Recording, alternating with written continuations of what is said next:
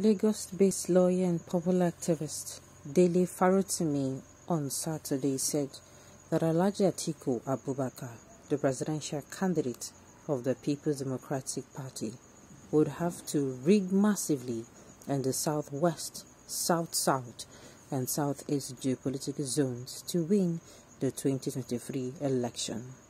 Welcome to the news and thank you for tuning in to listen. Wow. So somebody said that Atiku will have to rig in the south-south, southwest, and southeast geopolitical zones to win the 2023 election. Okay, let's see how it goes now. If Atiku likes, he can go ahead and rig his election, and not only the election, he will fail. I do not like him. So you're voting for him because you don't like him. You see, there's something about this 2023 election. It's not about the candidate that you like. It's about the candidate that can deliver. If you in the past have been voting for candidates that you like, then I think you have to have a change. You need a change. It is a candidate that is actually going to deliver, a candidate that is going to come and make Nigeria better, a candidate that is going to have, or he has, the interest of Nigeria and Nigerians at heart. Alright. Please, let's stop. If God wanted for any politician in Nigeria, God doesn't support evil. If they win any election, it's their father that gave them the post and not God. It is true. That is why I keep saying, people who bring God into their issues. That's not right. It is certainly not right at all. Do you know that the Northerners do not have any moral right to come outside and even contest for election, this particular period? Why? Because a Northerner is actually on the seat. Because a Northerner is on the seat. We have a Northerner who has been ruling Nigeria, and the Northerner is about to round up. So sincerely, if you are going to be anything fair and just, we should not even be voting for these people.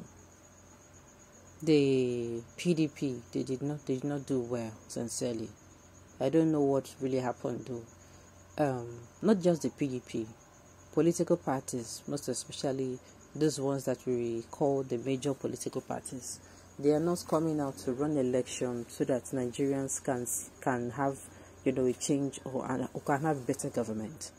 What they are interested in actually that they want to snatch back power from the APC.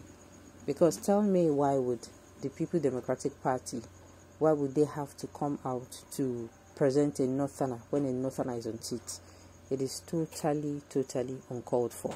It is uncalled for. So the PDP, they're already going against the federal character. They're going against everything right. They're even going against their own constitution. Tell me, if a particular political party comes out without even respecting its own constitution, then how are we sure that they are going to actually come out and respect Nigeria's constitution? Even the so-called All Progressive Congress, they themselves, they picked a Muslim ticket. If you are going by equity, fairness, and justice, I tell you, sincerely, I did be in Nigeria's democracy. So if you want to even keep going by equity, fairness, and justice now, sincerely, without people even coming out to say Atiku Abubakar will win here and here and here. Look, had it been Nigeria practices a democracy that is clean, let's say, how am I going to put it right now? Which English I'll go use describe them. Had it been will practice what I call after the post-election period, as in the post-election period, we practice what I call equity, fairness, and justice in all ramifications. We obey the rule of law. I'm telling you, sincerely, you see these Northerners, they're not going to even smell that seats. I did tell you. Apart from, I'm even saying, okay, let us even say, okay, Atiku, had it been. But some people will still come and vote for these people. That is a problem.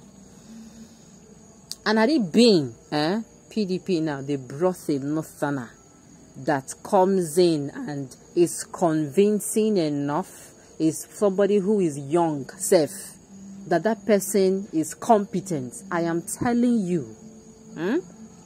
People don't even think twice. Or maybe, had it been the Northerners themselves, this was not an empower, that they actually did well. The Northerners that have been in power actually did so beautifully well. I they tell you, if another Northerner comes out, Nigeria, we no go even, you not hear even from me. I will not even say anything. Had it been an educational system, it's fine. Had it been an economy, it's fine. We are safe. We don't have to look over our backs. We don't have to, have our hearts in our mouths every time we're going out. The Northerners do not. The security is perfect. At least it's 90% perfect. What are you telling me? Had it been things were going this smoothly? Look, if another Northerner come, we go talk and see. We go look the person, assess the person, and we're going to give that. I am telling you. I kept saying it that, look, whichever particular region comes out and really walk, like they walk to that, will be say they walk, they are not the only ones seeing it. They walk and they were able to do a whole lot of work that we, the lecturers, are now feeling that they are working. We they see the signs of saying they work in different sectors, even if not 2, 3, or 4 sectors. I am telling you, that particular region, if they finish the 8 years, if it talks okay, make this person come and that political party. Are you seeing it? But unfortunately, it's not like that. That is why we are now all about, okay, give somebody else a chance. In my own opinion, to be very sincere with you, nothing, just you guys from the north are actually the poverty capital from Nigeria. With all the power of the northern politicians, what has been the benefit to the masses in the north? Zero. I am telling you. Apart from the fact, okay, what's it called? Apart from the fact that these people have been on the power seats, do you know that their human development is 0.0000001?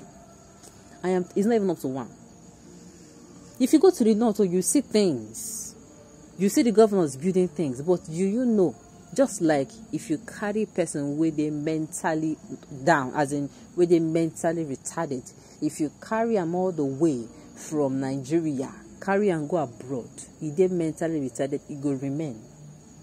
If you carry someone that have been brainwashed with acts of terrorism in his country and take the person to another country, the person will still find a way to be doing that, because except that person meets a counselor, they start getting to talk and they start wanting to break or wanting to reach him by making sure that he sees what he's doing as wrong. That person will change. So apart from the fact that this person is coming out to say they are coming out to say they will not win, Atiku will not win South-East. These things are also, these things are also the problems that they are going to be facing. Alright, on this note, we have come to the end of the news. We say thank you for tuning in to listen. And